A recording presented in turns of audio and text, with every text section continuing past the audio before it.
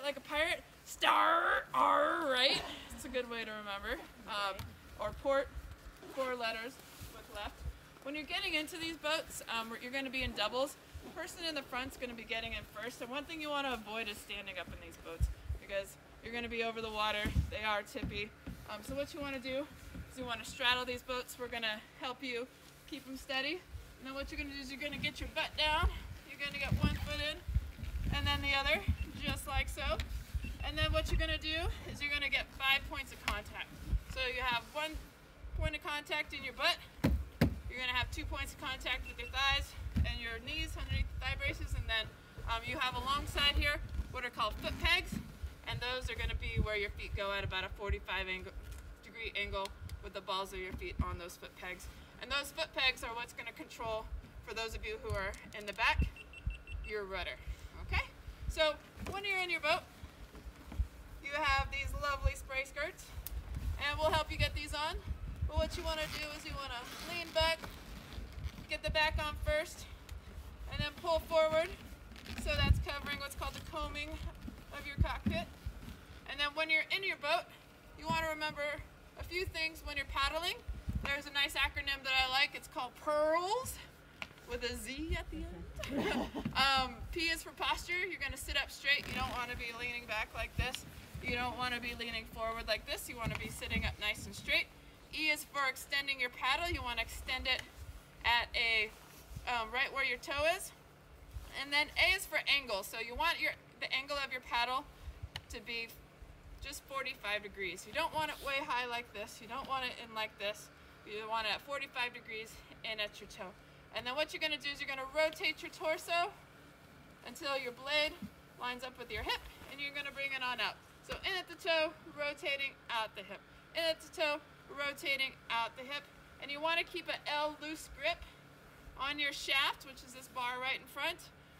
Because if you start gripping and pulling like this, you can get really tight knuckles. I've woken up and I'm like, I can't open up my hands. You can get tight knuckles, and also you start pulling. And what you want to do is you want to push forward. Paddling is about 80% pushing and 20% pulling. And so the way you hold your paddle is, remember that Aquabound logo. You don't want it to say the bear got okay. You find the middle of your paddle, put it on top of your head, and you make a 90-degree angle with your arms and line up your knuckles with the top blade, just like so. So remembering that toe to hip and that rotation. So if you have all the pearl, the posture, the extension, the angle, the rotation, and the loose grip, then you get to the Z, which is Zen. And you are paddling in a state of Zen. Alright? So some other things you might see me do on the water is you might see me put my paddle up straight in the air, and that means everybody come to me. If I point in a certain direction, that's the direction I want you to go. I will never point in a negative direction and say, don't go over there. I'll only point in a positive direction.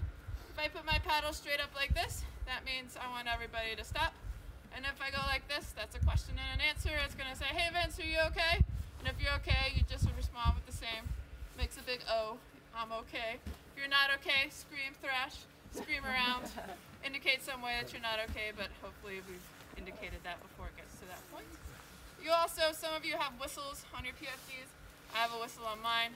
If you hear 1 whistle blast, that means attention. 2 whistle blasts means, or I'm sorry, 3 whistle blasts means emergency. And so if you hear a whistle blast, make sure that you pay attention and listen for instruction, okay? Some people might have a tendency to want to blow the whistle out there. If you have that tendency, you can get it out of your system right now and in the next 5 seconds. So we're going to count to 5, and if anyone wants to blow their whistle, they can blow it now. 1, 2, 3, 4. Okay, no more whistles. Only in case of emergency or you need to get our attention, okay? So that's a forward paddle. Those are some signals that you're going to see me do. You're going to be in doubles, and so the more that you synchronize your paddle strokes together, the more efficient you're going to be. And that's going to be communicating between the two of you. Like I said, the person in the back is going to be in charge of using the rudder, so you're in charge of steering. Person in front is going to be in charge of setting the pace. If you're going forward and you want to stop, then you both need to back paddle. And it's just the opposite of that forward paddle, hip to toe, hip to toe. And if you're going backwards and you want to stop, you put in a couple of forward strokes. But if you're not doing the same stroke, you're not gonna stop the boat. So just remember, you need to communicate in that sense. All right? Any questions about that so far? Okay. Wonderful.